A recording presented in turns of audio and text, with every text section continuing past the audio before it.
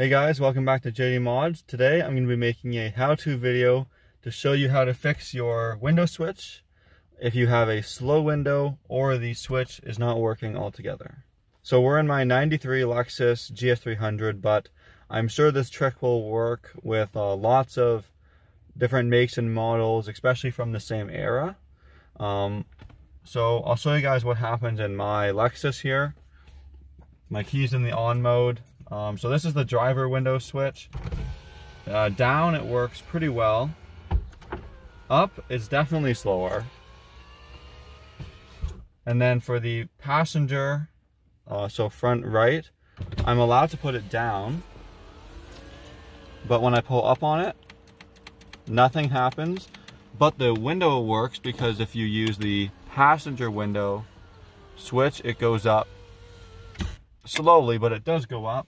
And then I think my two rear ones, down, up, down, up. Okay, so with this window switch, the front left is slow on the up, but the biggest problem is that the passenger window button does not pull up the window at all. So the first step is to remove your master window switch. To do that, I have these plastic trim remover tools. I believe I got these in a package of 5 from Princess Auto, but they sell them pretty much any automotive store. So the reason these are nice is you can remove plastic interior pieces without scuffing the surface finish or your leather. So on this model, which is similar to lots of cars, there's clips at the front and rear. So I'm gonna get one of the smaller pry tools like this one, put it at maybe the rear and pry upwards. This one has been off before, so yours might not be that easy. But once you pry it up, you just kind of lift it out. There will be some sort of wiring harness attached, which you just push down on the tab and pull it out. Let's take this into the garage to fix it up.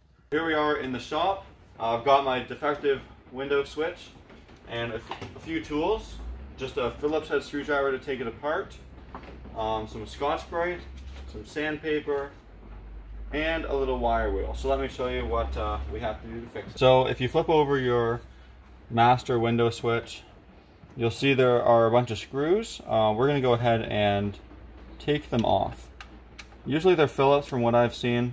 Of course you want to be very careful because these are just going into molded plastic. So be careful taking them off. And definitely when you're assembling, you don't want to assemble with much torque at all. So the 3 big screws that I'm removing now are likely just going to remove the buttons from the trim, which is of course another option if you don't want to repair. You can just replace the button portion, and keep your trim if it's in good condition. But we're going to try and repair this because it's free. Now you can see we have more screws that will separate the 2 halves to show us the internals of the buttons. So I'm just going to go ahead and take those off.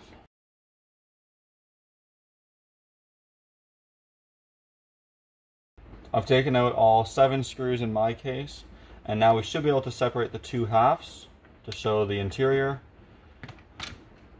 Alright, so there's the first half.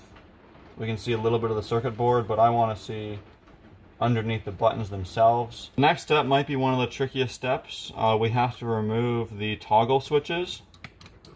And to do that, each toggle switch has a little axis, like an axle almost in the middle, and has these little feet on the outside. And you can see if you take a really tiny screwdriver and pry up, you can just move it off the axis. I guess the problem is that there's one on the inside and the outside.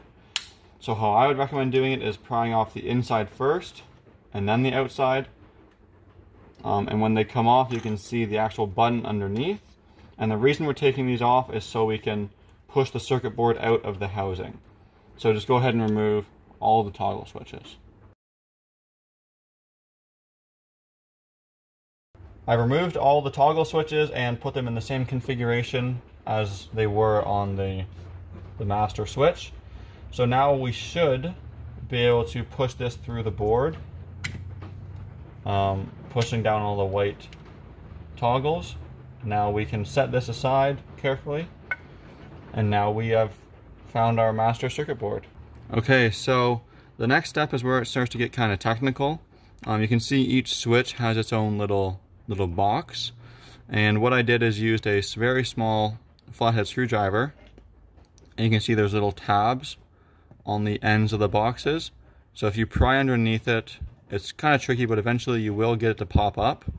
And one thing to note is that each box also has a little LED, but the way the LED feet are soldered in and the plastic molded around it, you can actually, once you pry up those little tabs, lift up the box and it kind of like rests on the LED, and that allows you to see inside. So that's what you're seeing here. Once I opened up one of these boxes, I found these two little toggle rockers.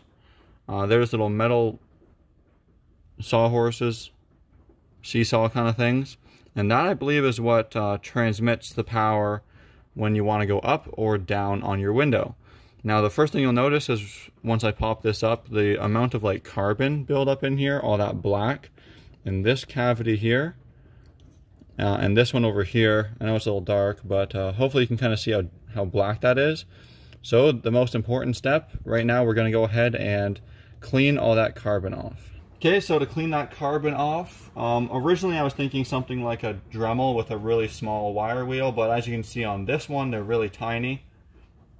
I can potentially use this Dremel to clean the carbon off of these rockers because I can get at them quite easy. So I might do a little bit of that, but for the actual pockets inside that plastic cover, I'm going to use some Q-tips dipped in some 99% alcohol. So let me go ahead and clean it all up and show you guys how it looks.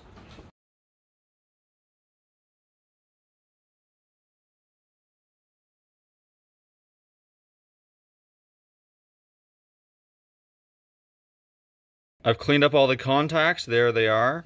You can compare them. We'll put up on the screen the screenshot of it before. Looks a lot cleaner. You can actually see the metal now. So the theory is that the carbon was preventing the current from contacting the metal. So I used my isopropyl alcohol and Q-tips. You can see got a lot of the carbon, and then I actually used my Dremel with a little brush head on the end, and that did a really good job. And then I wire wheeled these little sawhorse things. So now I can go ahead and put it all back together.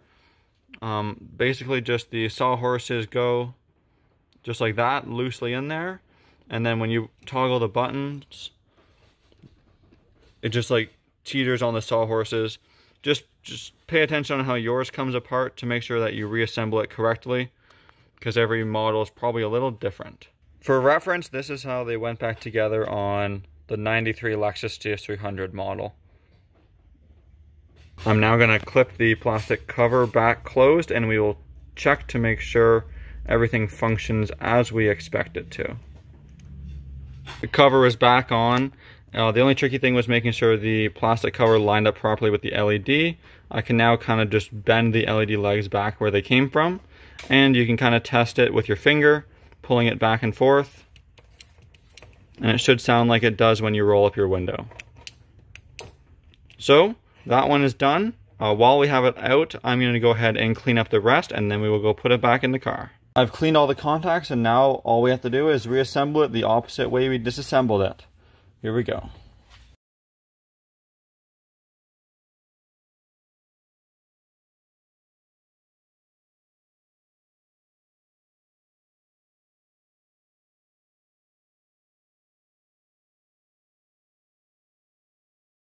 Alright, so I reassembled the master window switch and installed it in the car, the reverse of the removal.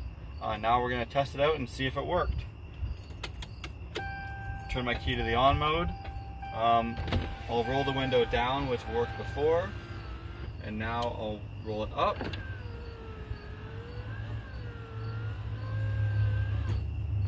So there you go. Now when I'm driving down the highway and I want to roll my passenger window up, I can do that without risking everyone around me. So if you want to fix your window switch for free, that's how I do it, and it works well. Thanks for watching. If you want to see more how-to videos and vlog style videos of our cars, please subscribe.